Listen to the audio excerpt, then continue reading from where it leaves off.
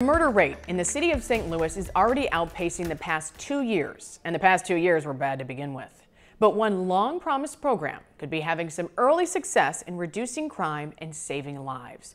We've talked a lot about Cure Violence in the past few years, as city leaders have struggled to roll out this national program right here in St. Louis.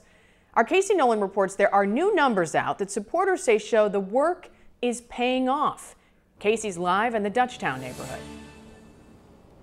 Well, and 6 months ago, it might not have been a good idea to stand on this corner at 10 o'clock at night, but the stats say things have changed and neighbors agree.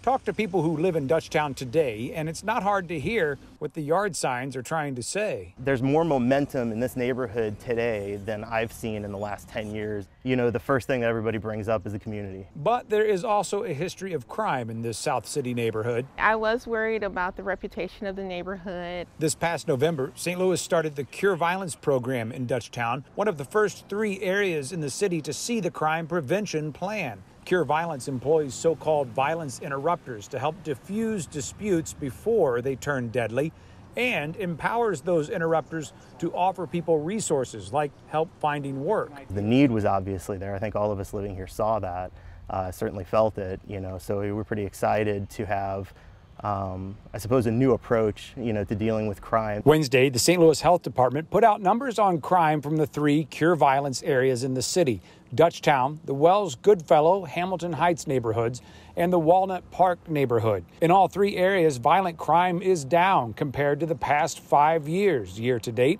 And in Dutchtown, the interrupters, who don't talk on camera, have stopped 81 incidents in less than 7 months, according to the health department.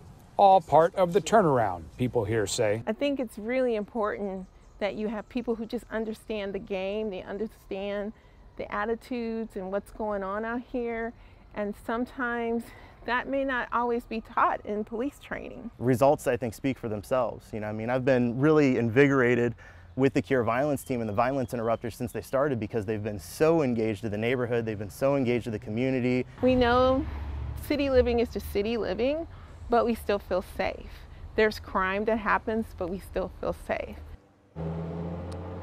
But you can't do any story about success in crime and not talk about the number that really stands out that Ann mentioned. We already have more murders this year than at this point in the year in the past 2 years, and those past 2 years were not good. Well, both the mayor's office and board president Louis Reed say that they would like to see Cure Violence expanded, and they hope they can get more money to bring it to more parts of the city. Live in Dutchtown, Casey Nolan, 5 on your side. St. Louis